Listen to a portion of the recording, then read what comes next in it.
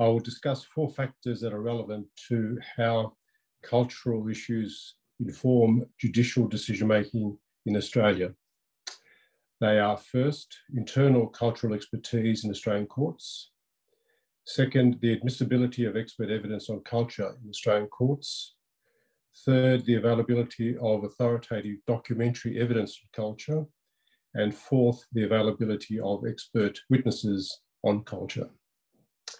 Before I address these 4 issues, it is necessary to make some brief comments about some aspects of Australia's legal system and multiculturalism.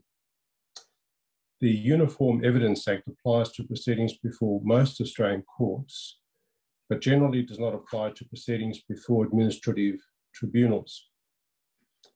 Proceedings before Australian courts are conducted on an adversarial basis and not on the inquisitorial system that applies in many European courts. This means that, in general, courts make decisions based upon the evidence presented by the parties and do not conduct their own investigations. The position, however, is different for administrative tribunals, which are sometimes given inquisitorial powers. Australia's Indigenous population, which comprises Aboriginal and Torres Strait Islanders, dates back more than 40,000 years. As at 30 June 2021, that population numbered 984,000, representing 3.8% of Australia's then total population of nearly 26 million. The Indigenous population is culturally diverse, with over 150 languages being spoken. Australia's total population increased dramatically after the Second World War, with sponsored migration from Europe.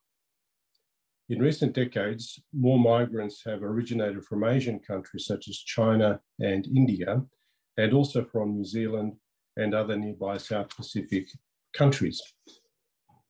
Australia has also received refugees, including from Africa and the Middle East. According to the 2021 Australian census, 51.5% of all people then living in Australia were born overseas or had a parent who was born overseas.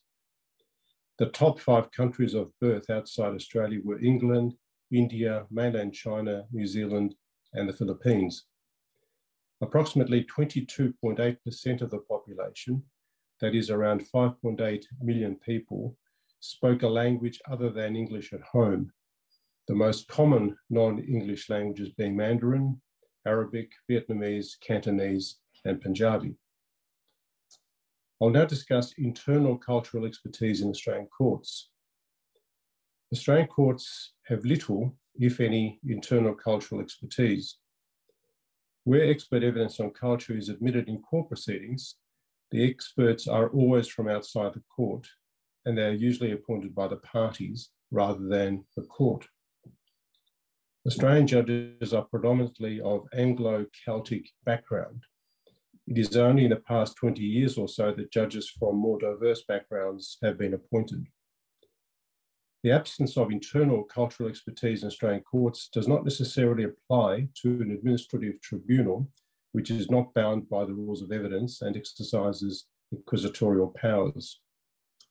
Such a tribunal can develop its own internal expertise and rely upon it in making decisions, provided that it discloses to the parties the information it proposes to rely upon and gives them an opportunity to make submissions on that information. For example, when the Commonwealth Administrative Appeals Tribunal hears refugee claims, it is required to take into account country information reports prepared by the Department of Foreign Affairs and Trade. Those reports deal with cultural and other issues that are relevant to the question of whether the claimant has a well-founded fear of being persecuted in his or her country of origin based upon one of the 5 recognised grounds. I now turn to the admissibility of expert evidence on culture in Australian courts. Expert evidence on culture is potentially admissible under Section 79 of the Uniform Evidence Act. For evidence on culture to be admissible as expert evidence under that section, the person giving the evidence must have specialised knowledge on the cultural issue based upon his or her training, study, or experience, and that opinion must be wholly or substantially based upon that knowledge. If an expert meets these threshold requirements, he or she can give expert evidence. Provided the threshold requirements are met, the court does not evaluate the degree of expertise or experience held by the expert in determining whether his or her evidence is admissible. However, that degree can be taken into account in assessing the weight the court will give to the expert's evidence. Similarly, whether an expert is independent or has a relationship with one of the parties is not relevant to the admissibility of the expert's evidence, but it is very relevant to the weight the court will give to the evidence. Ordinarily, independent expert evidence will be given greater weight than expert evidence from a witness who is connected to one of the parties. Section 78A of the Uniform Evidence Act provides that evidence by a member of an Indigenous group about the existence or non-existence or the content of the traditional laws and customs of that group can be admissible.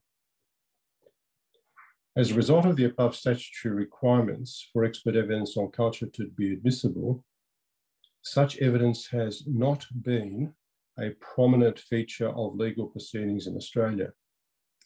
It has been used mainly in cases involving our Indigenous population, family law, criminal law, and immigration law. Anthropological expert evidence is commonly admitted under Section 79 of the Uniform Evidence Act in native title claims brought by Indigenous communities. Such claims can be brought where an Indigenous community seeks to establish that its members have had a continuous connection with the land or waters of which they claim to be the traditional owners. That connection must date back at least to the time the land or waters were annexed by European settlers. A case where an expert evidence relating to Indigenous art and culture was admitted in a non-native title context is Australian Competition and Consumer Commission against Barubi Art Proprietary Limited. That case concerned a successful claim by a regulator alleging that the respondent had engaged in conduct likely to mislead potential purchasers by falsely implying that products had been hand-painted by Australian Aboriginal persons in Australia. Evidence on cultural practices is admitted in family law proceedings because culture is relevant to determining what is in the child's best interests, particularly where the child is Indigenous. In criminal cases, cultural factors might be relevant on the issue of guilt, where personal subjective elements are involved.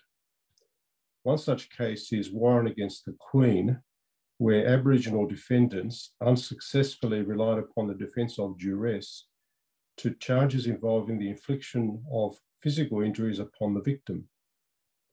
An independent witness gave evidence that under the customary law of the defendant's Aboriginal tribe, they would be severely beaten unless they severely beat the victim as punishment for the victim's alleged breaches of customary law. Issues regarding the admissibility of expert evidence on cultural practices have also arisen in criminal proceedings involving female genital mutilation. In a case called A2 against the Queen, the court held that an expert's opinion on a particular practice within an Indian community was not admissible under Section 79 of the Uniform Evidence Act because it was not based upon an area of specialised knowledge. In other words, one of the preconditions for the admissibility of expert evidence was not met. In the Queen against Singh, the husband was charged with murdering his wife by setting her on fire. The husband's defence was that the burns were self-inflicted. The prosecution sought to rely upon an expert report about aspects of Punjabi Sikh culture for the purpose of assisting the jury to understand the victim's behaviour, including why she had not reported to police prior acts of domestic violence by her husband. The court held that the report did not satisfy Section 79 of the Uniform Evidence Act, in part because the expert's specialised knowledge was too narrow.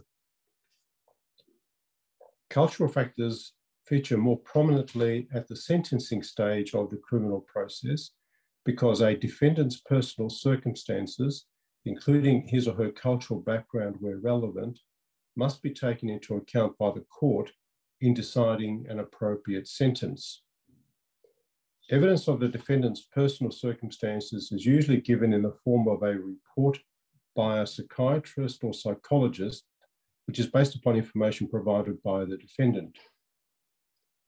These experts are usually selected and paid by the defendant and may, where relevant, express an opinion on whether the defendant's upbringing and cultural background played a role in the offending. In immigration cases, evidence on culture tends to be used in claims for refugee status and in deportation cases. In refugee cases, a claimant may rely upon expert evidence about his or her cultural group and how that group is persecuted in his or her country of origin. That evidence may seek to contradict any country information report prepared by the Department of Foreign Affairs and Trade. For example, a report prepared by the United Nations High Commissioner for Refugees on a particular country may be used to contradict the department's country information report. In deportation cases, the person facing deportation may rely upon evidence about factors relating to his or her culture that might cause him or her hardship if he or she is reported to his country of origin. For example, based upon cultural and other information provided by the applicant, a psychiatrist or psychologist may express an opinion about the effects of deportation upon the applicant. I'll now discuss the availability of authoritative documentary evidence on culture. Expert evidence on culture is potentially admissible under Section 144 of the Uniform Evidence Act. For a court to rely upon a cultural matter under that section, that matter must not be reasonably open to question and either be common knowledge in the locality in which the proceeding is being held or generally, or capable of verification by reference to a document, the authority of which cannot reasonably be questioned. Finally, I'll turn to the availability of expert witnesses on culture in Australia. The parties to criminal or civil proceedings may call expert witnesses to give evidence on a matter within their expertise. Civil procedure legislation or court rules may confer power on the court to appoint an expert to inquire into and report on any issue in the proceeding. I'm not aware of any case where a court has used such a power to appoint an expert to report on cultural issues in a proceeding involving private litigants. Courts have access to online information about interpreters accredited by the National Accreditation Authority for Translators and Interpreters, but they do not have a comprehensive register or database of expert witnesses on particular cultures. Anthropologists with expertise on Indigenous culture can be readily identified. It is likely that there are experts, particularly at universities, who could give expert evidence on linguistic issues and historical issues relating to some cultural groups. Also, leaders of particular cultural groups might be able to give evidence regarding certain customs, such as wedding dowries, and a senior cleric of a particular religion might be able to give evidence about the principles and practices of that religion. Because of the limited use of expert witnesses on culture to date, beyond these examples, there may be difficulty in identifying individuals who may be able to qualify as expert witnesses in particular cultures. It must be borne in mind that our Indigenous population and many cultural groups are not homogeneous, but have internal diversity. It must also be borne in mind that some cultural groups are small in number, and it would be difficult to find cultural experts regarding that group. In conclusion, expert evidence on culture has not been a prominent feature of proceedings in Australian courts. This is partly due to the statutory requirements for the admissibility of such evidence. Such statutory requirements for the admissibility of such evidence is used mainly in cases involving Australia's Indigenous population, family law, criminal law, and immigration law. Australia does not have a comprehensive register or database of expert witnesses on culture, and finding an individual who may be able to qualify as an expert witness in particular cultures may be problematic. Thank you very much.